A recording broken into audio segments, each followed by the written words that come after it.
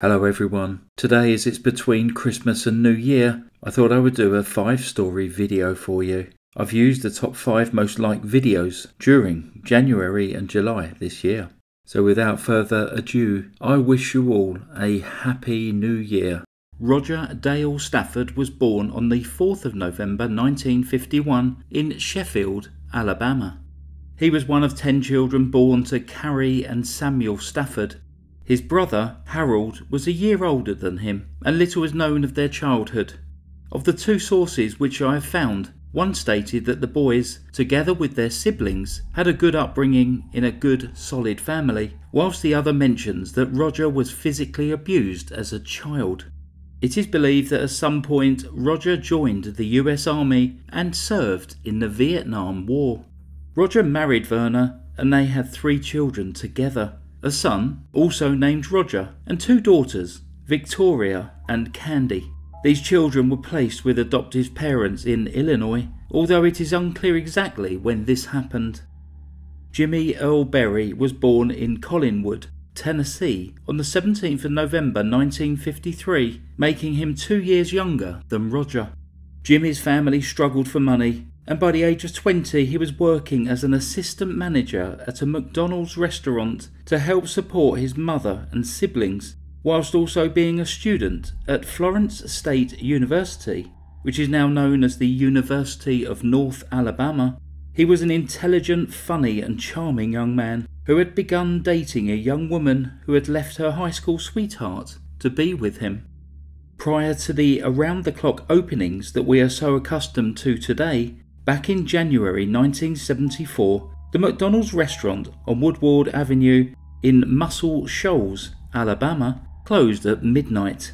In the early hours of the 12th of January 1974, 3 employees checked out of their shift, leaving Jimmy alone to finish closing up. Around 3 a.m. that morning, the cleaner arrived at the restaurant and was concerned when they found the side door open with the key still in the lock. As they entered the building, they saw that the safe was open and immediately called the police. Sergeant Roger Hall arrived just minutes later and when checking the premises, found Jimmy's body in a storeroom. Jimmy had been shot 3 times in the abdomen and once in the back, with this bullet travelling upwards and piercing his heart. Around $1,400 had been stolen from the restaurant, and the investigators determined that around half of that amount would have been in rolled coins weighing in excess of 80 pounds. A murder investigation was launched and Jimmy was buried in Sheffield's Oakwood Cemetery. A reward was offered for information leading to an arrest, and as time passed this was increased to $10,000 as local businesses contributed in an attempt to catch Jimmy's killer. Months turned into years without a break in the case. Suspicion fell on Jimmy's girlfriend's former boyfriend, the son of a well-known Colbert County businessman who had allegedly vowed to win back his girlfriend no matter the cost. There was no evidence to link him to the murder, and yet the cloud of suspicion remained. 4 years later, another shooting occurred, this time near Purcell in Oklahoma. On the 22nd of June 1978, 38-year-old Air Force technician Melvin Lorenz was travelling from his home in San Antonio to Jamestown, North Dakota, to attend his mother's funeral. Together with his wife, Staff Sergeant Linda, 12-year-old son Richard, and their 2 dogs, they headed along Interstate 35 in their blue pickup truck, which had a white camper shell. At around 3 o'clock in the morning, they saw a woman at the side of the road. The bonnet on her car was raised, and it appeared as though she had broken down. The Lorenz family pulled over to help, and when Melvin approached the woman, 2 men who had been hiding behind the car sprung out and demanded Melvin's money. When he didn't immediately comply, they shot him dead. Linda ran from the car to help her husband and was knocked down by the woman before also being shot. The shooter then heard a noise from the pickup truck and realised that 12-year-old Richard was inside. They raised the gun through the window and shot the young boy. Leaving Melvin and Linda's bodies at the side of the road, the killers then drove the truck a short distance with young Richard still in the back. possibly alive at this point, before dumping him out of the truck. They made off with just $600. Melvin and Linda's bodies were discovered later that day, and Richard was declared missing. His body was found 2 days later, less than a mile from where his parents had been found. On the 26th of June, the family's pickup truck was found in the car park of the Sheraton Inn near Will Rogers World Airport in Oklahoma. The family's 2 dogs had clawed their way out of the camper shell. Melvin's gun was missing from their vehicle, and the police began working on the theory that the killers had flown out of the city. The investigation continued but stalled. 3 weeks after the murder of the Lorenz family, a young man by the name of Carlos Joy arrived at the Sirloin Stockade restaurant in Oklahoma City to collect his girlfriend, Terry Horst, at the end of her shift. She popped out to see him, gave him a soft drink, and asked him to wait in the car. As Carlos drove around the car park, he saw a dirty green station wagon with its engine running at the rear of the restaurant. After waiting a while longer, he decided to go inside to see what was taking Terry so long. He called out her name, but no one answered. He assumed that the staff were finishing up in the office and returned to his car. However, as the time passed, he became increasingly worried. In his car, he had a CB radio, or Citizens Band radio, which was attached to a loudspeaker, and through the microphone he said, "The building is surrounded. This is the police." Little did he know that 2 men and a woman were inside, having robbed the restaurant. They made their escape in the green car, heading to Interstate 240, where they collided with another car before driving away. At around the same time, the restaurant's manager started to become concerned that his assistant at the restaurant hadn't phoned in the receipts to the district office. The manager decided to visit the restaurant to check that everything was okay. When he arrived, he discovered that all 6 employees were in the walk-in freezer. All of them had been shot. 5 of them were already dead. 17-year-old David Lindsay was a young man who was originally from Los Angeles. He had 2 brothers, attended Moore High School and the Pentecostal Holiness Church, and was active in Little League. David Salzman was 15 years old. He had 1 brother and was originally from Kentucky. 16-year-old Anthony, too, was a resident of Cape Charles and was living in Oklahoma for the summer.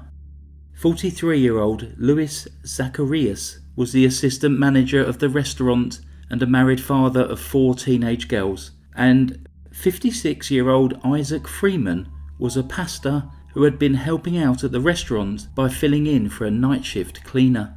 Carlos also returned to the restaurant and saw his girlfriend, Terry, in amongst the jumble of bodies in the freezer. Terry was still alive and rushed to the nearby Children's Memorial Hospital, but died an hour later. She had been a member of the Moore High School State Championship girls basketball team and the First Methodist Church of Moore. She had 2 sisters and was just 15 years old at the time of her death.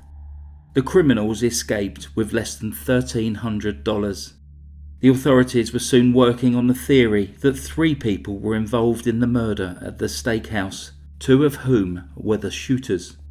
As the investigation progressed, the police began examining links between the steakhouse murders and the Lorenz family murders.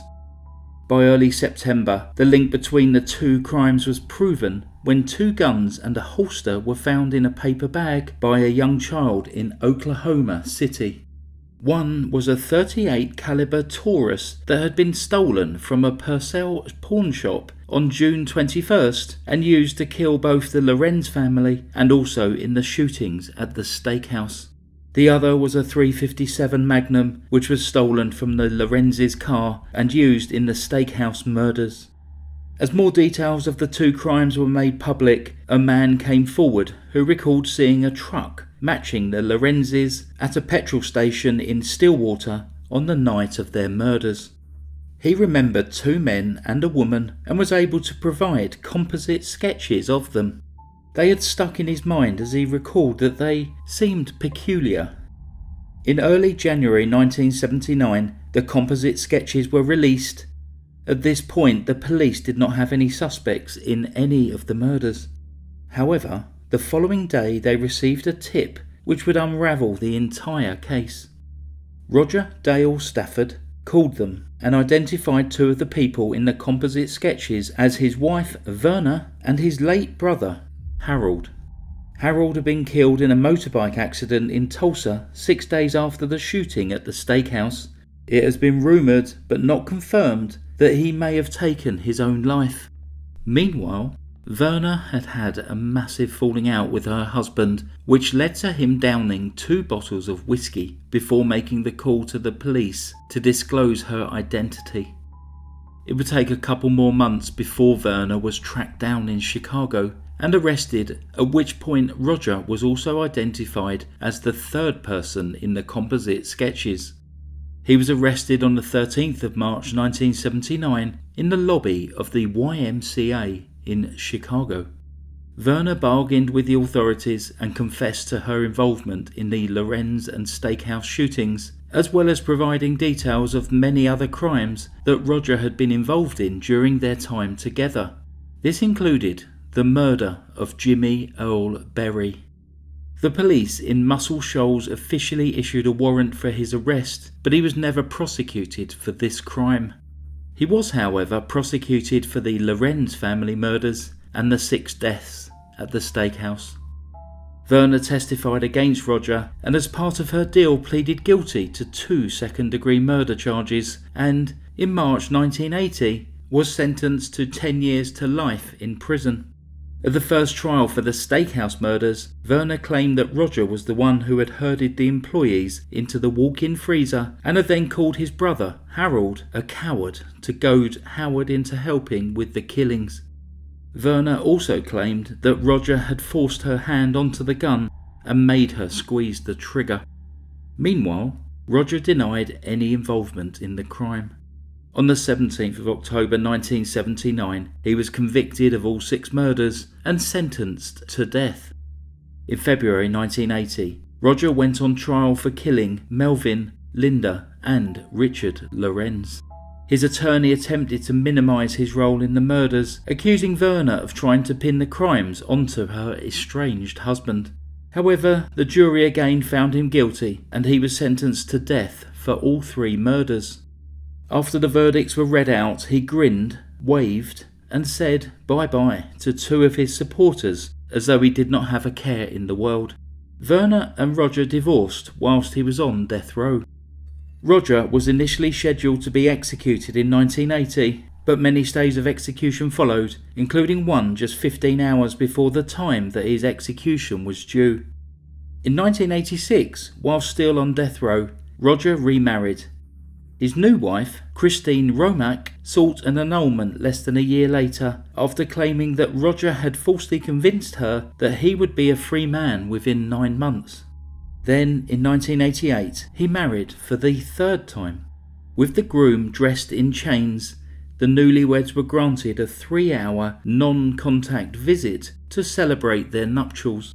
In August 1989, having served almost 10 years of her sentence, Verna hoped to be released after a resentencing hearing.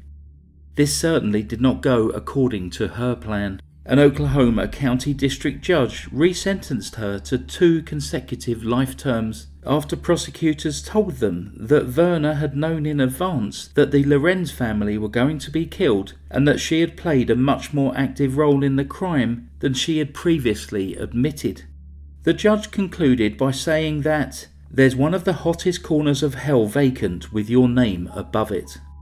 After spending over 15 years on death row, firmly believing that his death sentence would never be fulfilled, Roger was executed by lethal injection on the 1st of July 1995. In his final moments, he reportedly spoke in tongues to his 3rd wife. Roger never officially acknowledged his guilt, but Verna implicated him in a total of 34 murders in 7 different states. It is believed that he may have confessed to many of these to his fellow inmates. With information that detectives have pieced together, they believe that he was involved in at least 22 other murders and may have been responsible for many more, potentially even as far away as England. Verner remains incarcerated at the Mabel Bassett Correctional Center in McLeod, Oklahoma, whilst Harold is buried in an unmarked grave in Alabama. Whilst Roger was never convicted of Jimmy's murder, the reward money which had been offered to solve the crime was given to Jimmy's mother after Roger's arrest. That concludes today's story about Roger Dale Stafford. He was convicted of 9 brutal murders and was potentially responsible for many more heinous crimes and paid for these with his life. He spent over 15 years on death row, waiting out the results of various appeals and legal procedures, and during this time he married not once but twice.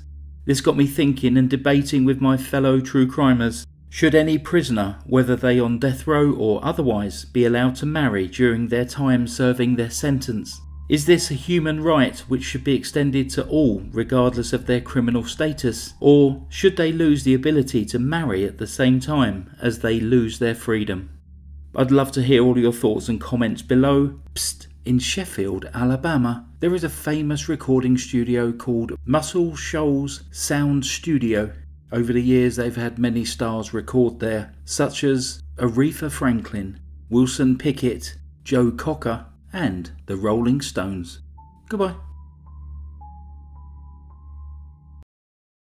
For today's true crime narration, we shall be looking at a Scottish cold case from 1978 in which the perpetrator was finally brought to justice early in 2023. Brenda Page was born in Ipswich, England in 1946. She was an exceptional student who gained a first-class honours degree in zoology from University College, London. Then she followed that with a PhD in genetics from the University of Glasgow.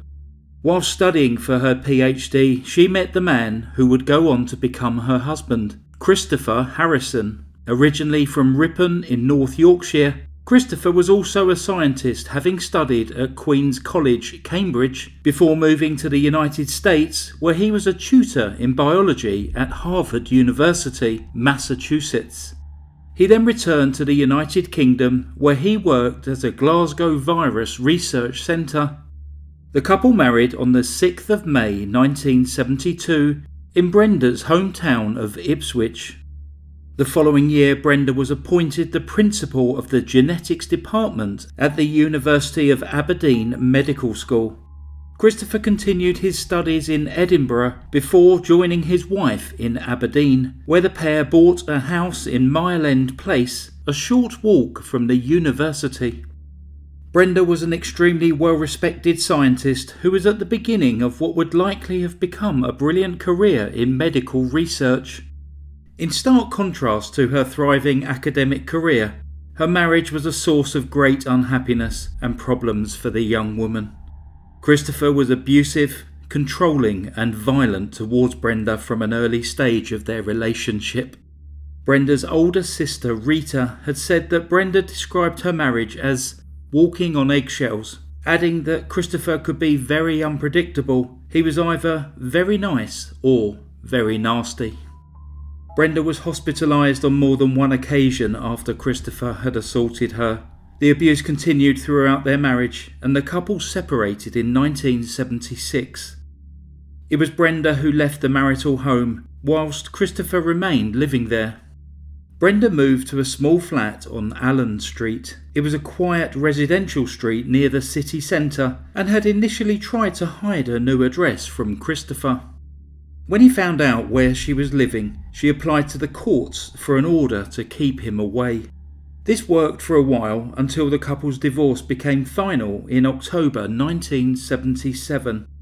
On or around the day of the divorce, Christopher turned up at Brenda's flat where he hurled abuse at her. He then threw crockery around the room and threatened to kill her. Rita, Brenda's older sister, recalls Brenda saying that she thought her husband was stalking her at around this time. A close friend and colleague, Jessie Watt, also said that Christopher would follow Brenda everywhere and that Brenda found it very stifling. He was obsessive about her.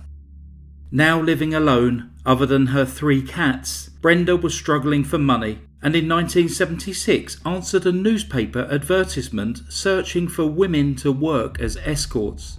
It is more common today for the term escort to suggest sex work, but back in 1978 this was not the case. An escort was simply employed to meet and socialise with men in order to earn extra money.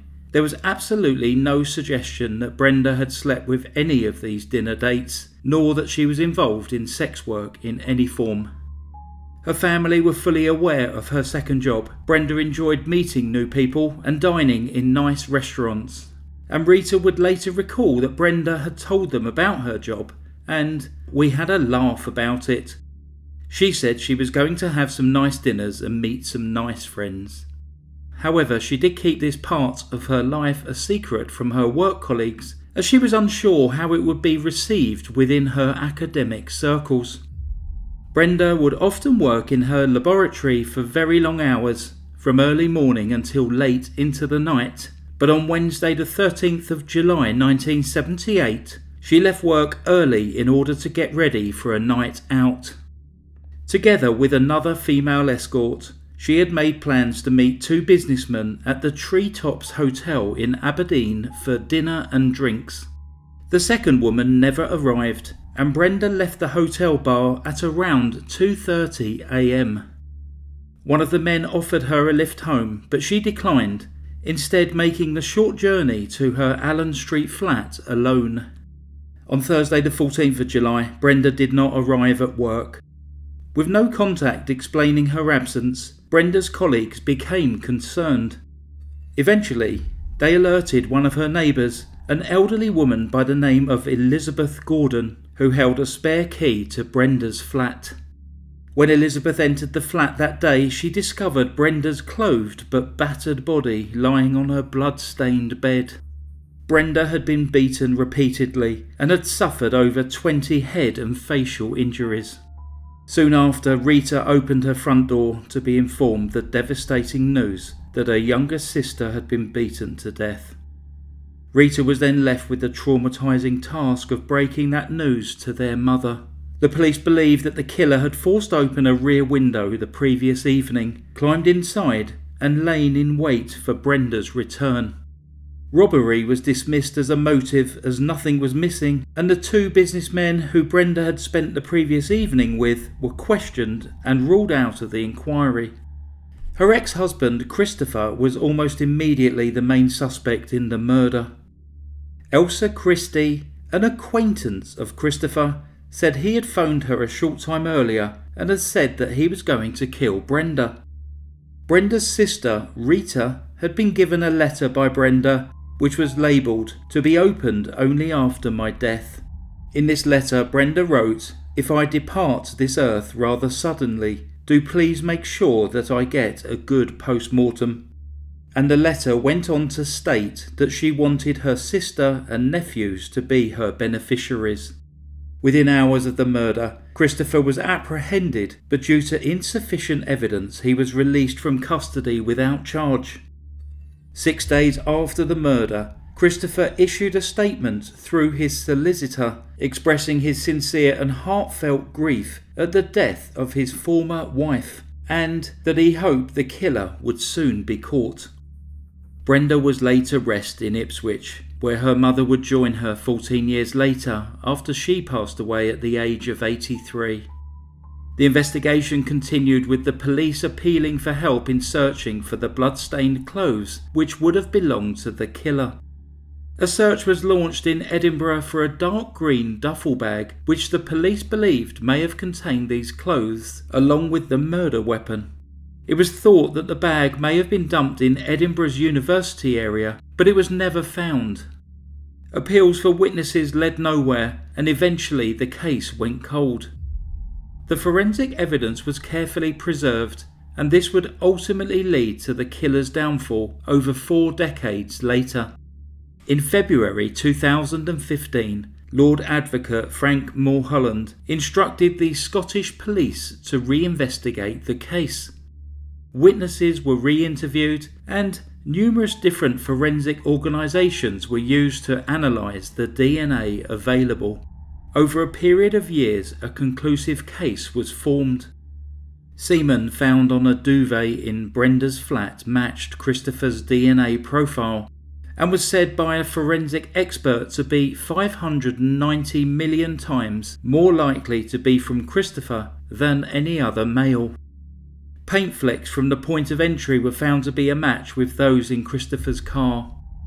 Meanwhile, Christopher claimed to have no knowledge of the paint flecks and also stated that he had never had any physical contact with his ex-wife in her flat, ultimately sealing his fate.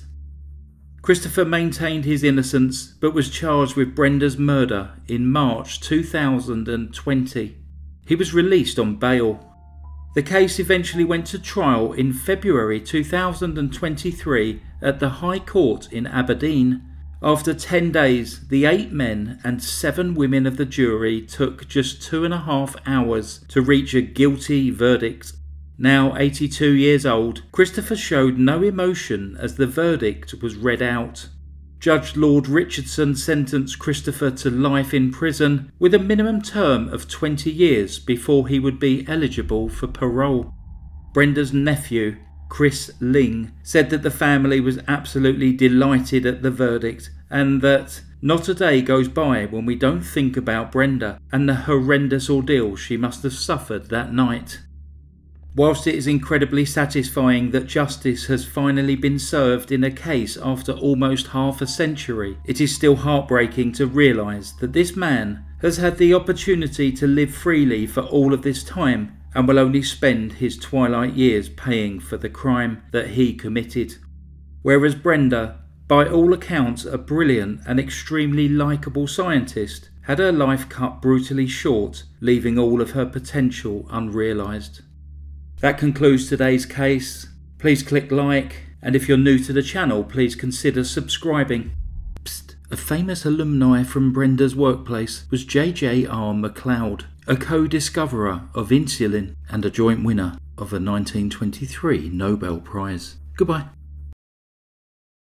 For today's true crime narration, we shall be looking at an English case from 1986 that shocked the nation both for the level of violence involved and when the police uncovered the perpetrator.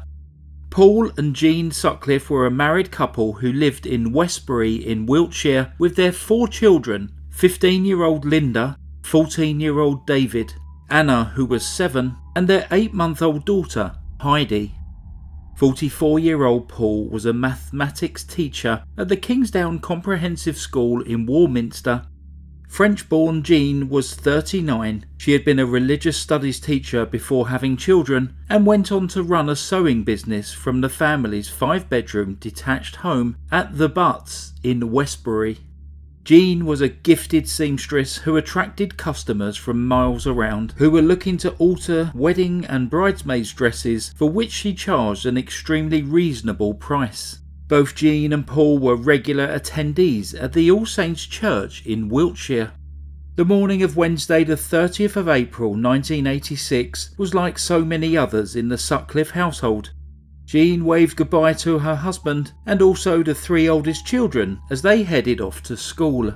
She then went out with baby Heidi and ran a few errands in town before returning home shortly before lunchtime. Paul and the children returned home at around 4:20 p.m. that afternoon, and as they went inside, 15-year-old Linda headed towards the sewing room. It was in here that she discovered the bodies of her mother and baby Heidi. Both had been brutally murdered. Subsequent investigations established that Jean had been hit with a blunt object 3 times on the back of the head. She then suffered multiple more blows to the head and face as she lay helpless on the floor, after which her throat was slit with such force that she was almost decapitated. Baby Heidi had been killed by a single blow to the throat, which had again been performed with such force that she too was almost decapitated. Once Jean and Heidi had both bled to death, their bodies were placed onto their backs, lying next to each other with their arms touching. A tea towel had been placed over the fatal wound on Heidi's neck. A massive police investigation began. There had been no signs of a burglary or struggle at the house, and it was believed that Jean had opened the door to her murderer. Due to her sewing business, Jean would often have visitors at her home, and the police were keen to speak to the drivers of 3 cars that were seen near her house on the day of the murders: a white pickup truck, orange Morris Marina, and another unknown amber-coloured car. The owners of the first 2 cars came forward and were ruled out of the inquiry, but the owner of the third remained a mystery. In the Evening Standard on the 2nd of May, the headline read, "Shopping Trip Theory of Murder Hunt Police. Did Double Killer Follow His Victims?" The last time that Jean had been seen alive was at 11:30 p.m. on the 30th of April, when she was pushing Heidi in her pushchair along Westbury High Street. Appeals were made for anyone who had seen them to come forward. There seemed to be no motive, no evidence of a break-in. It didn't appear that anything was missing from the house, although, understandably, Paul was too distressed to return to the house to confirm this. There was no evidence of sexual assault and no murder weapon. Reports emerged of a neighbour seeing a shadowy figure hovering near the kitchen window on the Wednesday afternoon. Newspapers reported that the police wanted to speak to a woman who was about 5 foot 3 inches tall, around 60 years of age, with short grey hair, wearing a grey coat, who may have been seen outside the Sutcliffe's house on the day of the murders, and also that they were looking for the driver of a gold B-Reg Ford Cortina. His description was a man in his 40s who was around 6 foot tall with dark wavy hair and square-framed glasses. To outsiders looking in, it appeared as though this had been a random attack with no motive and no suspect. However, the police knew differently. On the 7th of May, the news broke that someone had been arrested in connection with the murders. At around 10 p.m. the previous evening, a 49-year-old woman from Westbury, who police had previously spoken to as part of their inquiry, had been taken into custody. An undercover operation had been underway where the police officers posed as bin men, collecting and sifting through the rubbish of selected homes in the village. This was just in case the killer attempted to dispose of the murder weapon. Heather Arnold was one of those who the police were observing. Heather worked alongside Paul at Kingsdown Comprehensive School, where she was also a mathematics teacher. The pair had developed a close working friendship. 4 years earlier, Heather's 24-year marriage to a Royal Air Force or RAF officer had acrimoniously broken down, and Paul, and to a lesser extent his wife Jean, had provided Heather a shoulder to cry on. Jean had even been the one who had helped Heather find the 2-bedroom bungalow where she lived after her divorce.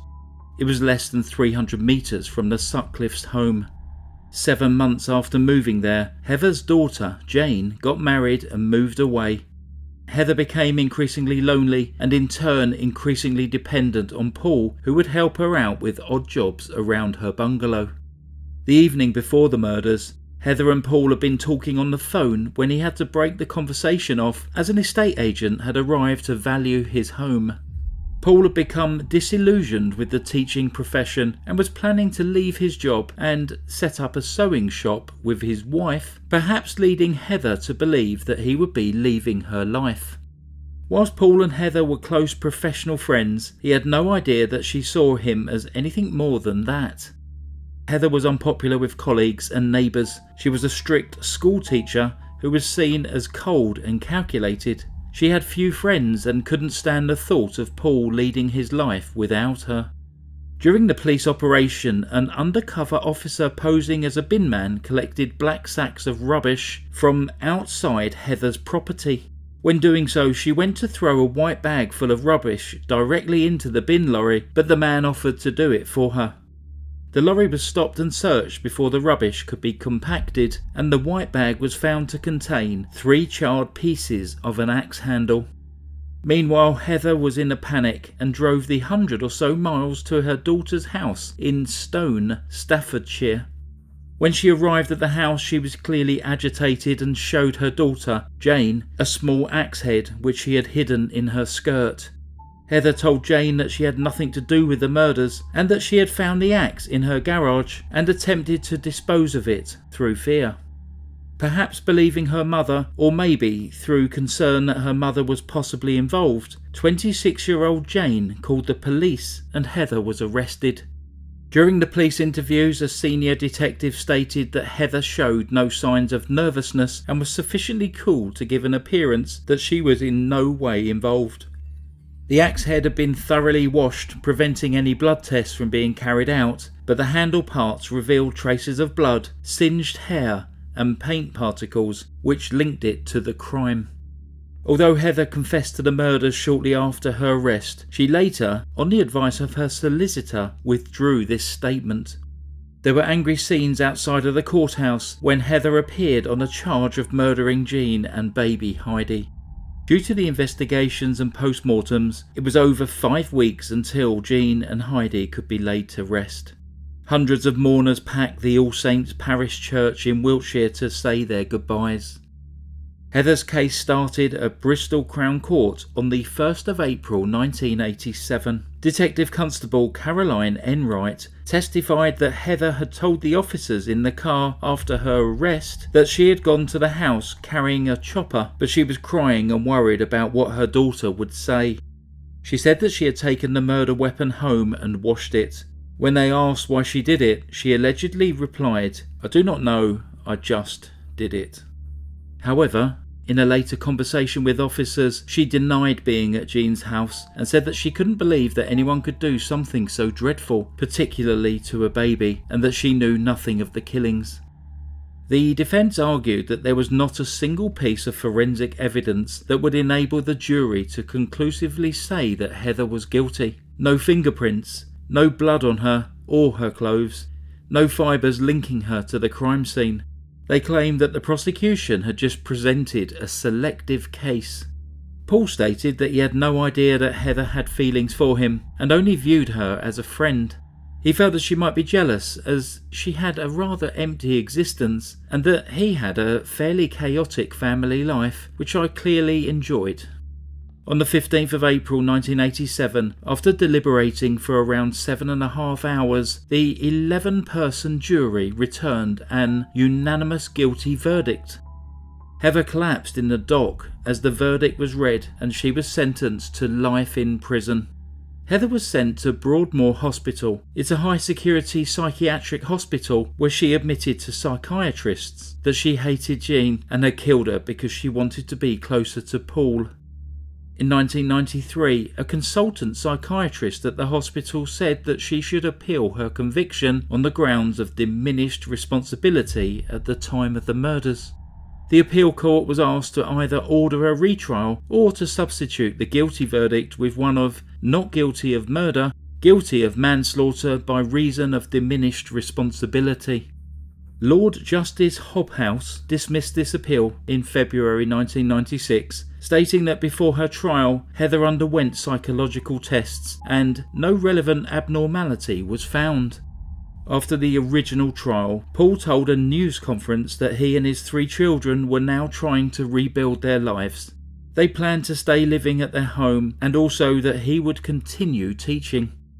However, the following year, in March 1988, it was reported that Paul was going to remarry. He had left his teaching job and would be selling the house where the murders took place, as he and his new wife planned to buy a new house to start their life together.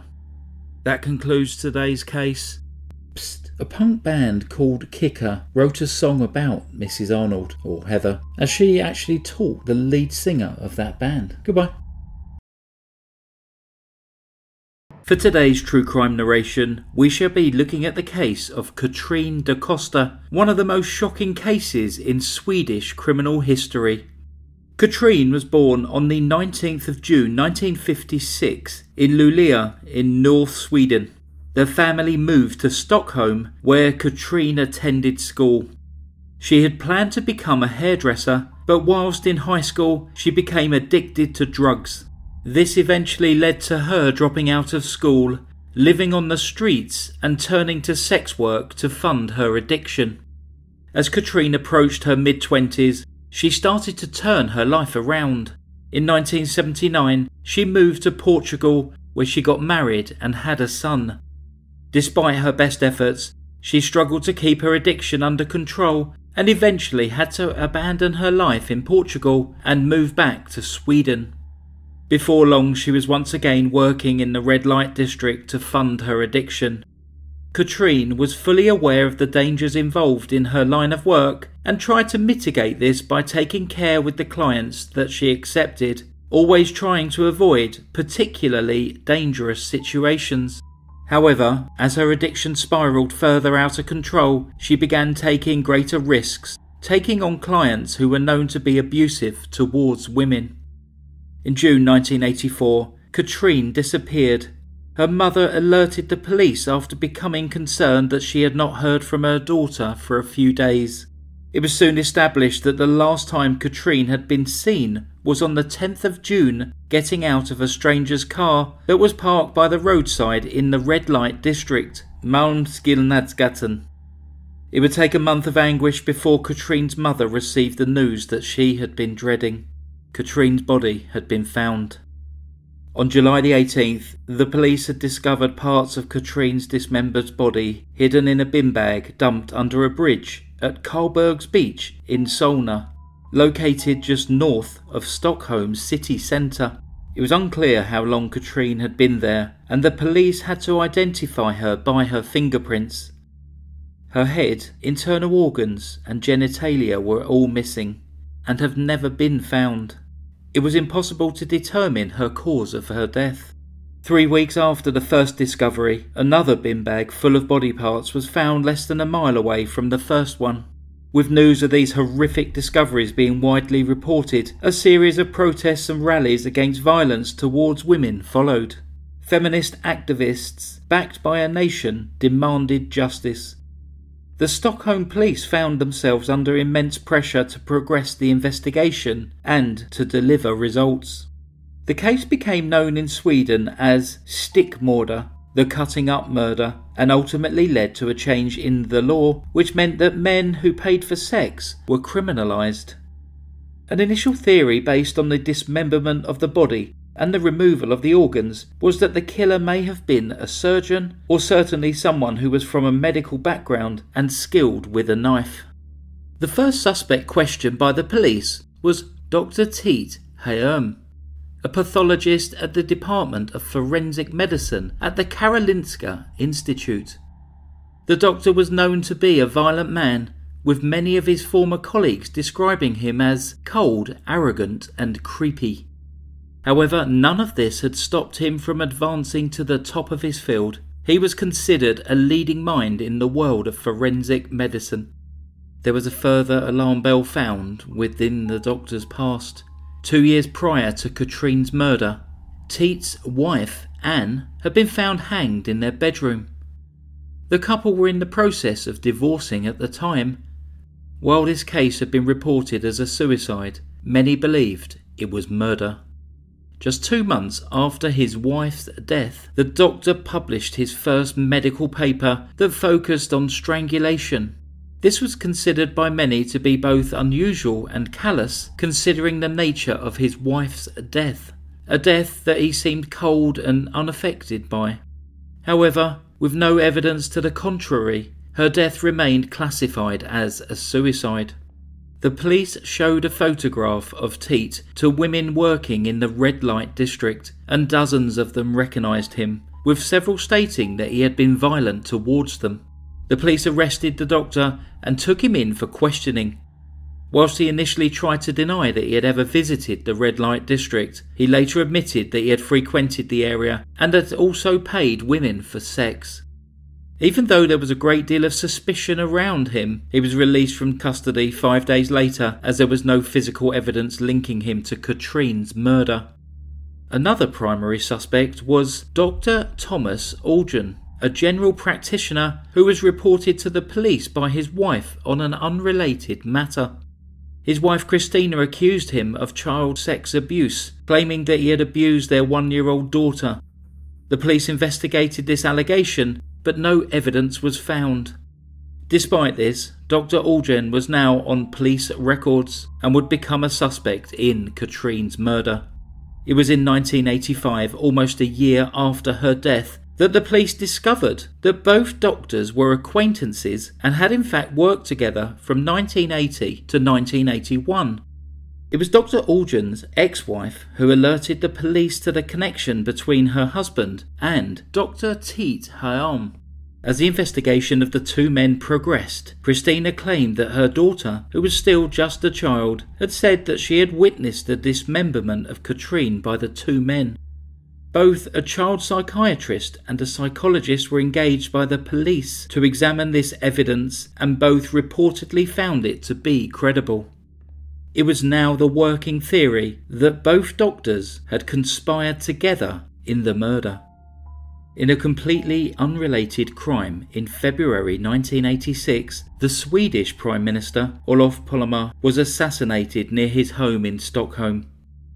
As a consequence of this meant that the police resources which would have otherwise been put towards solving the Katrine Da Costa case were now redirected towards finding the Prime Minister's killer. While thousands of man-hours were devoted to the Prime Minister's assassination, the person responsible was never found. As such, it wasn't until the autumn of 1987 that there was a breakthrough in the investigation into Teet and Thomas. It was reported that years before, the two men had gone to a photo shop close to where they worked to have a camera film developed. The owners of the shop claimed it showed images of a decapitated and dismembered corpse. The shop owners stated that the men, who by this point had been identified as both the doctors, claimed the photos were part of a top-secret investigation that they were assisting the authorities with, and as such, the photo shop owners had never contacted the authorities about what they had seen on the film. With this new information, the police now believed that they had enough evidence to convict the two doctors, and the case went to trial in January 1988. The prosecution was built around the information provided by the photo shop owners and that which Dr. Aldrin's daughter had reportedly seen. The defence was quick to discredit the child as a possible witness, stating that the evidence provided by a child who was just 18 months at the time was not reliable. It was claimed that the child told her mother they threw the head away and then the lady was chopped up. It would seem unlikely that a child of that age would have been able to articulate what she had seen in such a way. The defence then proceeded to discredit the testimony provided by the photo shop owners. They said it was ludicrous to say that two doctors would visit a shop to develop disturbing images of their victim and risk getting caught for her murder. The trial was a media sensation and reported far and wide. Both Dr. Teet Haom and Dr. Thomas Aldrin were eventually found guilty of the killing of Katrine Da Costa. Due to the intense media interest and pressure from activists, the integrity of the trial was questioned, and ultimately the High Court declared a mistrial that saw the two men walk free from prison. This was again met with anger and disgust from the nation, with many seeing this as another example of the rich and powerful getting away with murder. At the second trial, the Swedish National Board of Health and Welfare were tasked with ascertaining the victim's cause of death. However, due to the poor condition of the remains, this was not possible. They were unable to say with 100% certainty that Katrine Da Costa had indeed been murdered, and as such, both the doctors were then found not guilty of the murder charge. Although acquitted in court of the murder, their innocence was by no means confirmed. The trial judge even declared that despite it not being possible to prove the two doctors were responsible for Katrine's murder, he was convinced that these men had cut up the body. They could not, however, be sentenced for this, as the statute of limitations for that crime had expired. The result of the trial divided the nation. Many questioned how a body that was found dismembered was not a murder victim, whilst others echoed the fact that no physical evidence was ever found that linked the two men to the murder. stating that the case against them was built around speculation and personal vendettas. Following the trial, the two men filed claims for compensation, but both were swiftly declined, and numerous legal attempts to strike the remarks of the judge have been unsuccessful.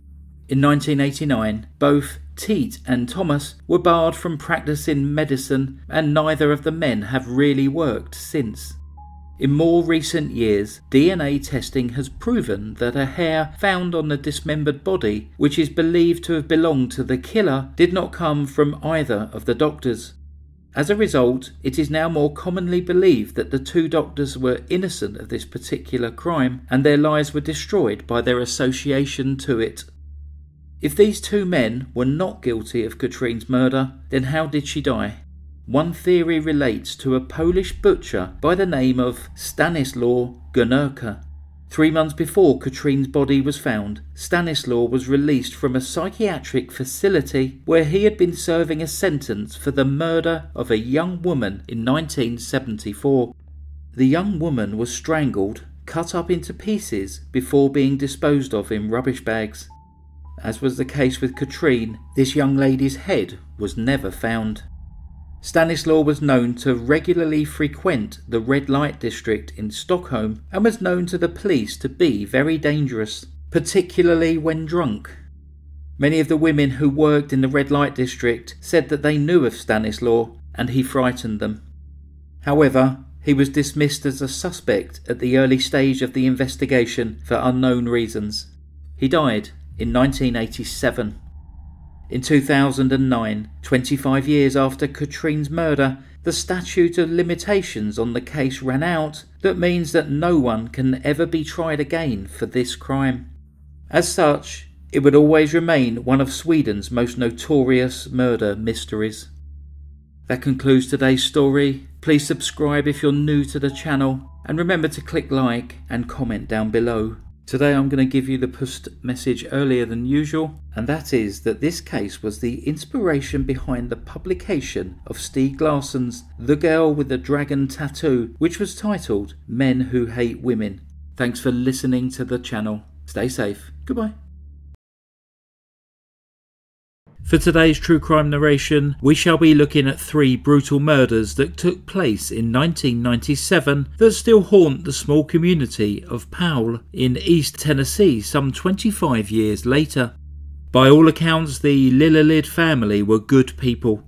Vidar was born in Bergen, Norway in May 1962, the youngest of 4 children, and then moved to Florida when he was in his 20s. In the US, he met the woman who would ultimately become his wife, Delphina, who was born in New Jersey in March of 1969. The couple married in February 1989 in Miami, Florida, and had a daughter the following year who they named Tabitha. After Tabitha's birth, the family looked for a peaceful place to raise their children away from the big city. They decided on Knoxville in Tennessee. Their son Peter was born in 1995, and by the end of 1996 they had moved from their apartment into their dream home. It was a 50-year-old house in the Powell community where they had plans to renovate an annex for Delphina's mother. Vidar worked as a bellman at the Holiday Inn Cedar Bluff in West Knoxville, whilst Delphina remained at home to raise and homeschool their 2 children. The couple were deeply religious and devout Jehovah's Witnesses. On the 6th of April 1997, they attended a religious convention at Freedom Hall in Johnson City, which was around 100 miles away from where they lived. The family travelled home after the convention in their 1987 Dodge minivan, heading south on Interstate 81. Just before 7:20 p.m. that evening, they pulled into the rest area at mile marker 41 around halfway through their journey. 2-year-old Peter was suffering from an earache and was feeling restless, so Vidar took him for a walk whilst Delphina and Tabitha headed to the toilets or restrooms. On the way there, Delphina stopped to chat with a friend, Karen Sinclair, and her teenage daughter, Cara, who were also heading home from the convention. Vidar and Peter were waiting by the door at the visitor centre when 2 young girls came out. Vidar smiled at them and asked if they believed in God, to which they replied that they did not. 2 young men then joined them, and when Vidar asked them if they would like to learn more about God, the man said that they would. The 2 young men, 20-year-old Joseph Risner and 14-year-old Jason Bryant, along with the 2 women, Natasha Cornett, who was 18, and 17-year-old Karen Howell, headed over to the picnic area with Vidar and Peter, who had now been joined by Delphina and Tabitha. Vidar began talking through the basics of the Jehovah's Witness faith, whilst Delphina waved goodbye to her friend Karen. Shortly afterwards, Joseph went over to his car where 2 other friends, 19-year-old Edward Mullins and 18-year-old Crystal Sturgill, were waiting. Joseph returned to the group, pulled out a 9mm gun and said, "I'm sorry about this. Everybody just be quiet and nothing's going to happen to you. All we need is the van." Joseph knew that his own car, a blue Chevrolet Citation, was on its last legs and had seen the family arrive in the minivan just a few minutes earlier. Joseph had also picked up a speeding ticket an hour or so earlier as the group travelled through Gate City in Virginia. That, together with the fact that they had stolen 2 guns and some money before they had left their hometown of Betsy Lane in Kentucky, meant that they needed a reliable car to make their escape before their families and the police caught up with them. With the gun in hand, Joseph ordered the family to return to their minivan. Vidar offered to give the group his wallet and keys, but they refused. The family were forced into the van with Natasha, Karen, Joseph and Jason. Vidar was made to drive, and as they pulled out of the rest area, Edward and Crystal followed them in Joseph's car. All 6 of the group had extremely troubled pasts.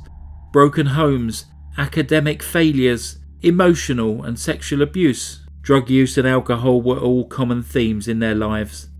2 days earlier, they had stayed at the Collie Motel on US 23 in Pikeville, Kentucky, where they had started to burn 666 in the carpet.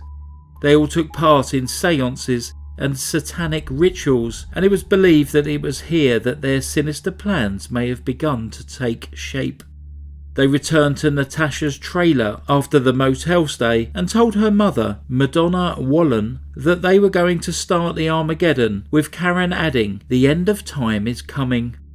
On Sunday the 6th of April, the group went to the home of a police officer where Jason created a disturbance outside to distract the officer. Other members of the group then entered the home taking 2 guns, 2 boxes of ammunition and around $500. Natasha was said to be desperate to escape her life. She claimed to have spoken to angels and demons since the age of 4, was obsessed with witchcraft, and would refer to herself as Satan's daughter. She had threatened her mother with a knife and would tell her friends that she had dreams of living out one of her favourite movies, Natural Born Killers. From a young age she had been drinking alcohol and using illegal drugs such as heroin, ecstasy and cocaine. Natasha was extremely close to Karen. Karen grew up in a violent household and claimed that she was sexually abused between the ages of 5 and 10 by both her uncle and cousin. She had a fascination with the occult and witchcraft and also regularly used illegal drugs. Joseph, who was the oldest of the group, had been a good student up until his mother and stepfather's divorce. He then started drinking and using drugs. He had previously been dating Natasha, but was now dating Karen. Natasha was dating another member of the group, Edward, who seemed to have the most normal life of the 6. He was working towards his GED, or General Educational Diploma, and had a job at a grocery store. However, once he became involved with Natasha, who he was planning to marry, his behaviour deteriorated significantly. Jason, the youngest, was already on probation and despite his young age had a long history of drug and alcohol abuse. He had an IQ of around 85 and his emotional and social skills were said to be severely underdeveloped. It was reported that he had let Natasha carve her initials into his arm to show his strength and gain credibility with the others. Crystal was fairly new to the group. She performed fairly well at school but suffered emotional neglect at home. In December 1996, she accused her stepfather of sexual abuse and was thrown out of her house. She ended up living with various different people over the following few months, including Natasha. As the groups travelled south on the I-81, Delphina attempted to keep her children calm by singing to them until Jason ordered her to shut up. Young Tabitha even offered Karen one of her chocolates during the drive.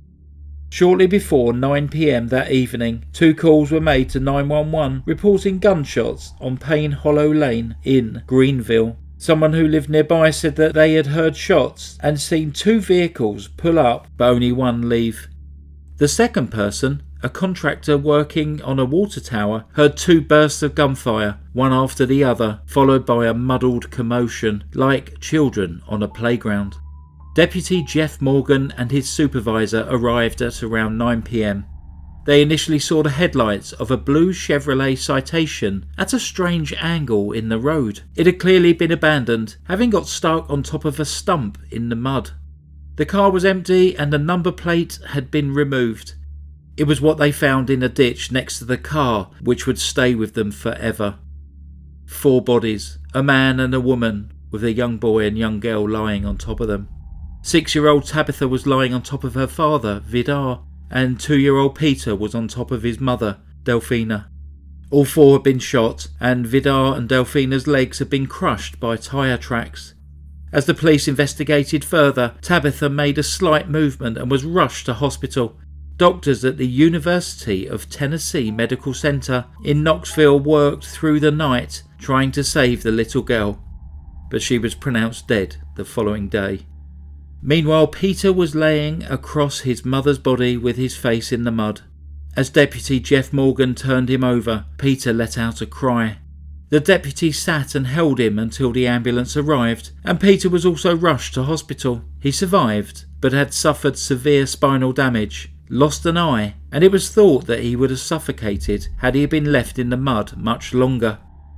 At the autopsy, Dr. Cleland Blake concluded that the family had been lined up along the ditch and shot one after the other. It is believed that Vidar was killed first. He was shot in the right eye, an injury that would have rendered him unconscious immediately. He was then shot 4 more times whilst lying in the ditch. Delphina was originally shot in the left arm and then the left leg. Neither of these wounds were fatal. She was shot 6 more times, and it is believed that she was most likely alive during the subsequent attacks on her children and when she was run over by the minivan. Tabitha had been shot once in the head. Peter had been shot twice. The first bullet entered his head behind his right ear, exiting through his right eye. The second bullet hit him in the back. When trying to escape, the Chevrolet Citation had got wedged on a tree stump, so the 6 perpetrators jumped into the minivan, driving over Vidar and Delphina as they rushed away. Despite the number plates of the Citation having been removed, the vehicle identification number allowed the authorities to trace the owner. This was Joseph's mother, Mary Castle. She then told the police that she hadn't seen her son in 2 days and did not know where he was. However, she did know who he was with, and she gave the police the names of the 5 other members of the group, all of whom were missing as well. The police now knew exactly who they were looking for and the car that they were travelling in. Less than 48 hours later, at around 5 p.m. on Tuesday the 8th of April, a 1987 Dodge was stopped at the checkpoint at the US-Mexican border in Douglas, Arizona. The occupants had failed to show the correct paperwork and were claiming that they were lost. When asked who the van belonged to, the driver, Joseph, shrugged and said that he didn't know. The group were ordered out of the car and placed under arrest. They were taken to Cochise County Jail, where, when the booking officer asked Natasha her religious preference, she replied, Satan. They were found to have several items belonging to the Lillelid family in their possession. Natasha had a piece of Vidar's belt and a picture of Tabitha in her purse. Karen had a Hello Kitty diary lock, which belonged to Tabitha, and Crystal had the keyring to the Lillelid family home. None of these items had any value, so it can be assumed that they were trophies from their kills.